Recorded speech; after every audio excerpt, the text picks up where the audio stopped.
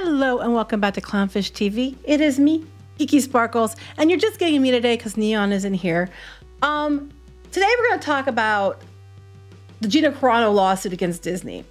So now Disney wants it dismissed because they're saying that she trivialized the Holocaust, which is not what happened at all.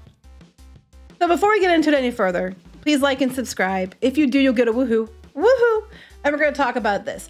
So if you remember, I don't know, like a month or so ago, February, Gina Carano, with the help of Elon Musk, was going to sue Disney over the fact she was wrongfully terminated from the Star Wars shows, mostly because they were saying that she was abhorrent by what she said about the Holocaust. Okay. So they fired her over that. They were trying to fire her before that, make no mistake. She was in trouble the moment that Twitter decided that she was the representation, whether she wanted to be or not. And when she politely refused to put pronouns in her bio, they dogpiled and harassed her for months, to which Disney said nothing. When they helped defend other people, they said nothing. And then she put that bop beep or whatever she put in it, and then they lost their crap more. And people were campaigning to get her fired. I completely believe, I don't have proof of this, but I believe it 100%. People at Lucasfilm were a big reason behind it. And then they fired her after she put the post up about the Holocaust. So what did she say? What was it that she said that was so terrible? Okay. Here's what she said that was so absolutely terrible that it required, them to fire her. Jews are beaten in the streets, not by Nazi soldiers, but by their neighbors, even by children, because history is edited. Most people today don't realize that to get to a point where Nazi soldiers could easily run up thousands of Jews, the government first made their own neighbors hate them simply for being Jews. How is it any different from hating someone for their political views? Okay, what they're pissed about is this part. How is it any different for hating somebody for political views?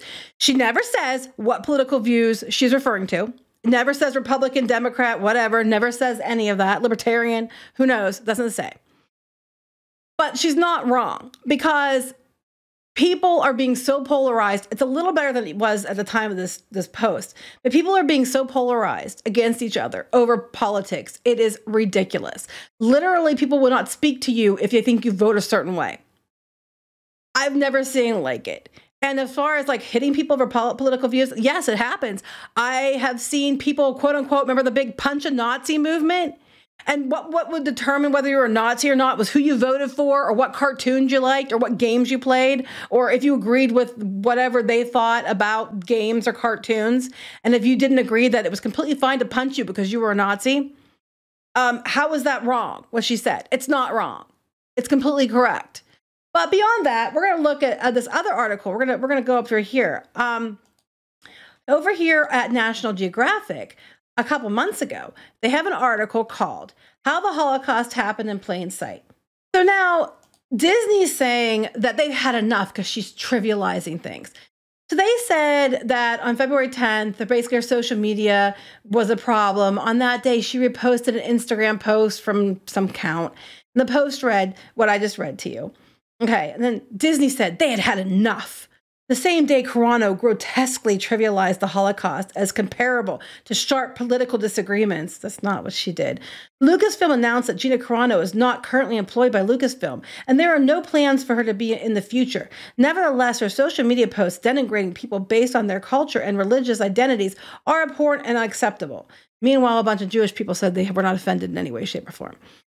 A month later, Disney's former CEO explained that Carano's view didn't align with the company values, including the values of respect, values of decency, integrity, and values of inclusion. So now they're trying to get it dismissed because they're like, it was what they say, they called it grotesquely trivialized the Holocaust. That's what she did, and they're claiming that, and that's why it should be dismissed, because they're arguing they had the First Amendment right to fire her because of what she said. I love how the First Amendment, they can say it's the First Amendment, but no one else can. Why are they basing this on? Disney had enough.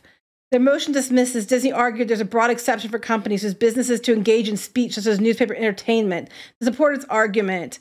It brought up some law review article. Boy, they're just pulling crap out of their rear. And they're entitled to protect its creative speech from association with those considered offensive. Okay, the Disney, they have to stop this, because if anything is being said like that, that's completely wrong and abhorrent and terrible, and it's connected to Disney in any way, they got to stop it, because First Amendment, and they look bad, right? And they don't want to look like they're supporting Nazis and all that. Okay, let me take you over here. So a couple months ago, there was an article in National Geographic about how the Holocaust happened in plain sight, and about how 6 million Jews were murdered. And what happened? And they talk about how they killed millions of people who they thought were inferior, including Jehovah's Witnesses, gay men, people with disabilities, Slavic, Roma people, communists, etc., etc., Jewish people. They killed a lot of people. All right. So they're talking about it. But you get down here and you get further down the article, and they're talking about what happened and how it happened in plain sight. They talk about what the government did. They talk about how they were shooting people. They told people they were evacuating them. Okay. You get down to here. With the help of local officials and sympathetic civilians, the Nazis rounded up Jews, stripped them of their personal possessions, and imprisoned them in more than 44,000 concentration camps and other incarceration sites across Europe. Non-Jews were encouraged to betray their Jewish neighbors and move into the homes and businesses they left behind. They were encouraged to beat them up, to turn them in, to take their stuff. They were encouraged. That's basically what she said, right? Pretty much what she said. But Disney, the First Amendment rights, what a problem. National Geographic is owned by Disney. They own 73% of the shares of National Geographic. We talked before about how they were doing different things with National Geographic because Disney pretty much owns it. And Disney wants to talk about First Amendment rights and how saying things about the Holocaust and then tying it to political things was a violation, and how they have the right to get rid of it because it makes them look bad. But they put this article up basically saying the same thing. Basically saying the same thing in National Geographic. They just didn't put the political thing, because that's what it's about. It's not about the Holocaust. It's about how you lean politically. And for all Disney, we're not doing the woke stuff. Don't worry, we're not. You've literally fired the person because of it. She took all kinds of crap. She took all kinds of crap about, posts and stuff about things that she had said, and all this bad stuff. I don't have the post right in front of me, but called names and called terrible things because she wouldn't put pronouns in her bio.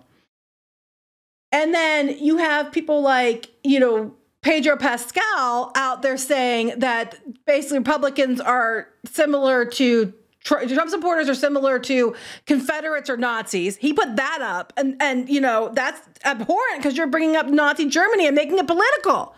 But he didn't get fired. But he put it up and he never got fired. And then something else that was interesting.